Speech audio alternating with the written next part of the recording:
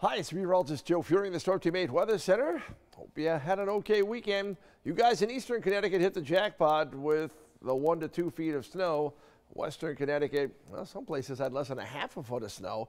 And of course, getting out across eastern New England, Cape Cod and the islands, absolutely obliterated. So, February, it's upon us. And, you know, there was one point in time, you know, maybe a week and a half ago, where the thought was February was going to warm up. That's not going to happen. Winter is going to continue to pound on us, and we've got, I think, a mess coming up for the end of the week. But for now, a little bit of a thaw as we head through midweek. After being below zero in most towns earlier today, we had temperatures get to 32 at Meriden and Chester, and 29 at Bradley, and 34 at Waterbury, 29 at New London, where it was down near zero early on Monday. Temperatures are going to go near zero in some spots into early on Tuesday, and then temperatures head up for the mid, maybe upper 30s. So there'll be more clouds mixing with the sunshine on Tuesday. And then we're quiet going into Tuesday night. Wednesday, well, starting in the 20s and lower 30s. So that gives you an idea that there's a lot of melting going on Wednesday with highs up in the 40s.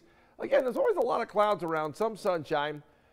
And, well, how about wet on Thursday? May stay in the 30s on Thursday. We thought it might get milder, but we'll say 30s and rain on Thursday. And then here comes the colder air in, the moisture is sticking around.